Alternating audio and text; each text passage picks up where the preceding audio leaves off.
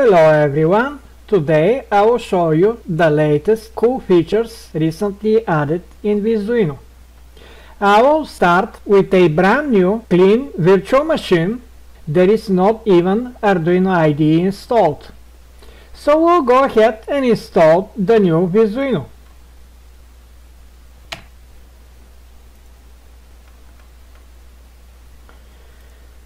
I'll just quickly go through the installation.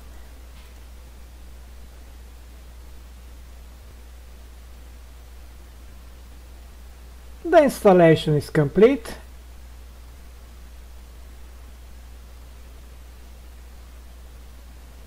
As you can see, we still have the Send to Arduino and Upload buttons here. However, down here we have some new tabs. Let's explore.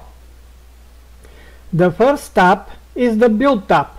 As you can see, as soon as Visuino starts, it will start installing all the necessary Arduino libraries. If they're already installed, this step will be skipped.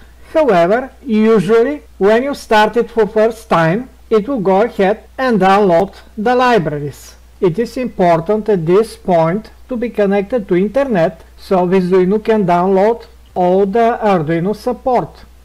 This installs support only for the basic Arduino boards. We will see how Visuino handles other types of boards. All the Arduino AVR packages have been installed. Once the installation is completed, the buttons here will become enabled and Arduino Uno will show as board under boards. If we click on this button, we can see all the installed supported boards under the AVR board group. If I decide to change the board type here, as example, to Mega, you will see that the build functionality automatically will configure itself. Here we can select if we decide different board. However, usually Visuino will suggest the right board for your project. We can enable or disable verbose. We can select COM port where to upload. We'll do that shortly. We can use this button to compile the project. And our project is compiled. We can also see timestamps for each of the messages as they arrive from the compilation. If you would like to see verbose output, we can use this checkbox and see the verbose output.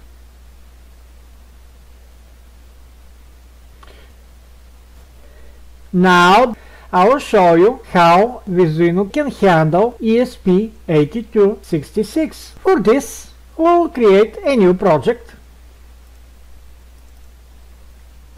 We will use ESP which is 8266 based drone designed specifically for makers. It has gyroscope, accelerometer and compass on board, RGB light and 4 motors for the blades.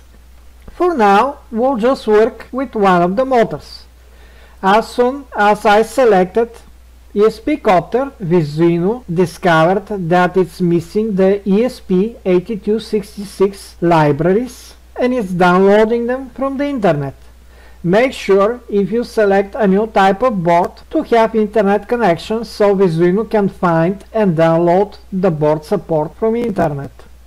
The download and the installation will take a while, so please be patient. We can even monitor the timestamp of the events. Another cool feature of Visuino is that multiple lines will be combined together when the terminal sends back only carriage return without new line. This is very often used to show the progress of downloads. The Visuino has a very neat terminal display that groups all of them together, so if you decide, you can see all of the progresses broken line by line or with their corresponding timestamps, or you can simply combine them and see the progress as well as the final result. The installation is complete, and now we can start programming the ESP8266. And here it is, the board has appeared, and you can see that now we have not only AVR boards but all the ESP8266 boards populated. We also have variety of options, upload speed, memory, frequency, and everything else. Visuino will automatically populate the default recommended values. There are two other tabs here in Visuino. The first tab is the Platforms tab. If we click here, you will see all the available Arduino platforms, and you can see that AVR boards and ESP8266 have already been installed. We can manually install or uninstall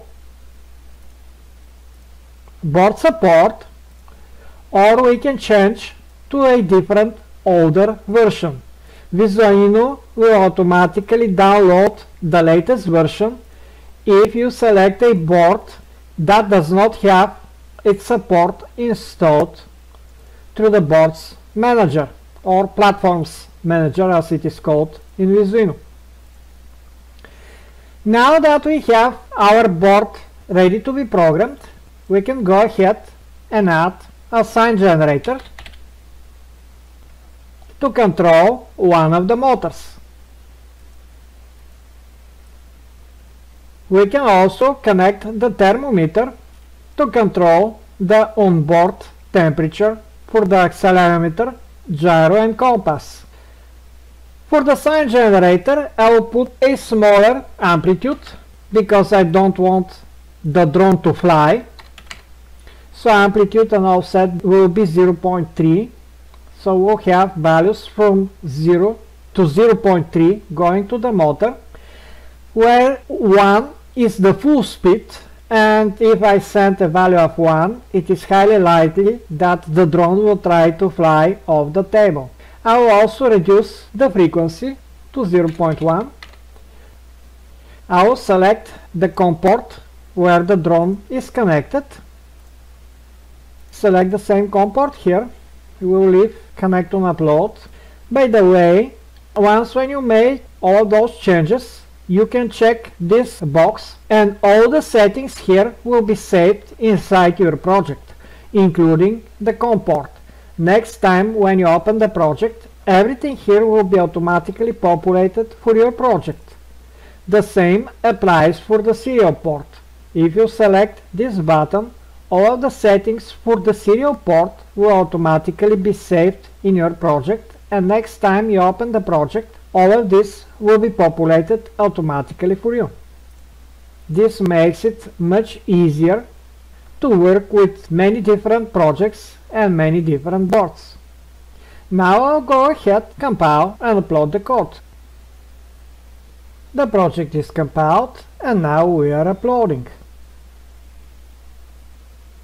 Again, you can see the new functionality combining new lines during the progress. And you can see the temperature of the drone, which appears to be 21 degrees exactly, and you can see the propeller ramping up and down. Again, this is very simple project. I just wanted to demonstrate you the new functionality of Visuino automatically installing board support or platform support, as well as compiling and uploading the code without the need of Arduino IDE ever being installed on the system. To show you that the new automatic installation works not only for ESP8266, I will quickly do an ESP32 project. Again, we'll do a new project, select M5 stack stick C board, which is an ESP32 board, and you can see that the installation process starts immediately.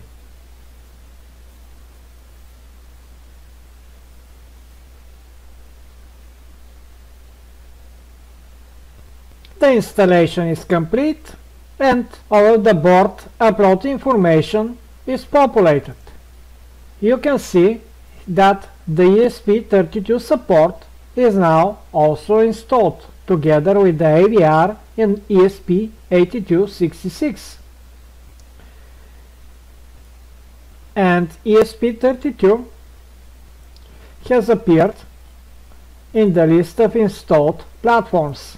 We can filter to only the installed 3 platforms.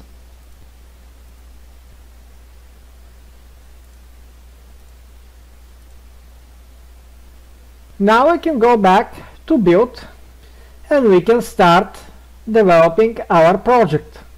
For this project I will use the display. I will set the display to right. If we discover that it is upside down, I can quickly change the orientation to left. In the display, I will add a text field element. For the element, I will set a size of 4, so we will have big font, big numbers, and I will set it at position 10, 10, to be slightly more toward the center of the screen. Now I will connect the thermometer to the field, select the COM port where stick C is connected, compile and upload the code. The code is compiled and now we are uploading.